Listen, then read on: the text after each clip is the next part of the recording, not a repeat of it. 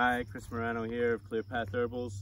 Beautiful, hot July 25th Saturday, and I'm standing next to Marshmallow, or Mallow.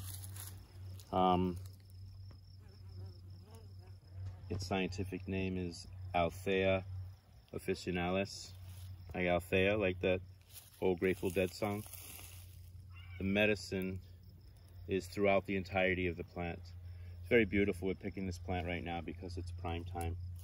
Notice the beauty of the flowers, how soft they are. If you were here right now, we'd be picking off one and smelling it and tasting it.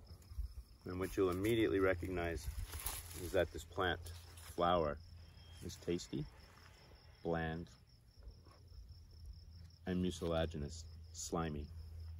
That's the medicine. You come over to the leaf, again, look how soft and delicate this leaf is. Feels as soft, even softer than the mullein. And if you flip it over, notice how it has this whitish tint to it. And the flowers are predominantly white with a little bit of a pink undertone. But again, the leaf, very soft. And if you were to take a bite of this, once again, starts off as being cottony in the mouth, but quickly turns to a mucilaginous goop. So mucilaginous, slimy. And if we travel down the stem, we notice again that it always has this whitish undertone, and the stem itself also is soft to the touch. And the predominant medicine is the root. This is a perennial, and it likes to grow in damp areas. This is its favorite part of the garden because it's the dampest part of the garden. If you just look right over to your right here, there's this patch of sweetgrass that looks decidedly different than the grass around it, has a yellower tint to it, and that also loves to grow in very damp surroundings. The damper, the better. So we put the marshmallow and the sweetgrass together here from other parts of the garden. It quickly established, and this is their happiest place. So this root is the medicine we would be taking. Of course, you can't see it under the ground. We are picking this in the fall or the spring. Preferred time to get the root is somewhere between years 3 and 4. Again, the root is large and it's very mucilaginous. So we take the root and we dry it, and we use it for tea, but the tea is more like a goop or a gruel.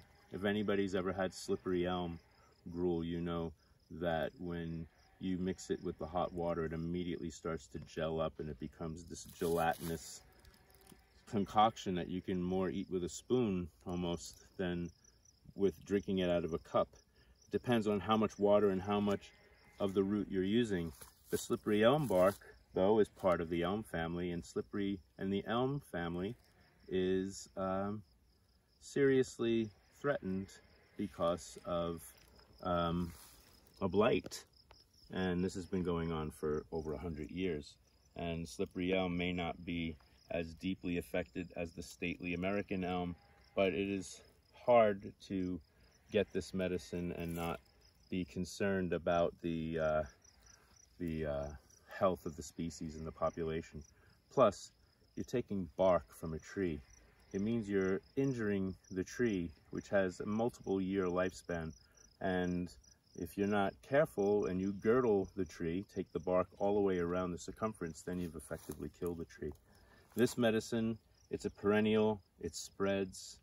I can grab this root medicine and get the majority of the medicine I was hoping to get from slippery elm, which is very nutritive. Its mucilaginousness means that it is loaded with these polysaccharides, or these very nutritious long chain carbohydrates that, in addition to being deep nutrition, easily assimilated nutrition, they're also really healing and protecting and soothing to mucous membrane tissue. The whitish coloration is an indication that the plant has an affinity for helping mucous membrane tissue, which is running through the respiratory system, sinuses, lungs, throat, the digestive system from mouth, stomach, intestines, colon, and also the genitourinary system, the bladder, the kidneys, the urinary system. And I use it in all three, especially when the person's mucous membranes are hot, irritated, inflamed, or atrophied, dried out, feeling like they're under-functioning. Even the skin, you can use this as an emollient, but more deeply for the intestines and the lungs and the urinary system.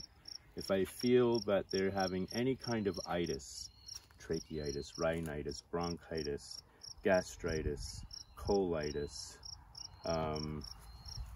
urethritis, urinary tract infections, cystitis, anywhere in the mucous membrane tissue, uterus, if it's irritated, inflamed, or it's feeling like it's dried out and weak and desiccated, atrophied, then marshmallow is excellent medicine.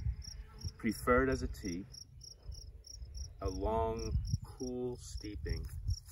You could use warm water. You definitely don't have to boil it. And just let it sit overnight, and these polysaccharides will just come out into the medicine, into the water, and provide this medicine.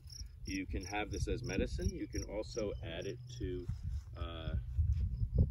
larger soups that you might be eating, and just adding some of this mucilaginous to it. I used to do it with slippery elm, not as much with marshmallow, but I would add it to hot cereals to give it some more texture and make it even more slimy when I felt I needed that. What else do I want to say about marshmallow? Oh yeah, the flowers are edible.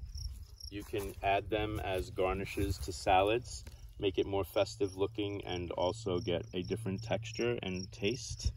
The leaves are also edible when younger, but I would be more apt to add them to soups where you don't mind them getting a little goopier, like a gumbo or something.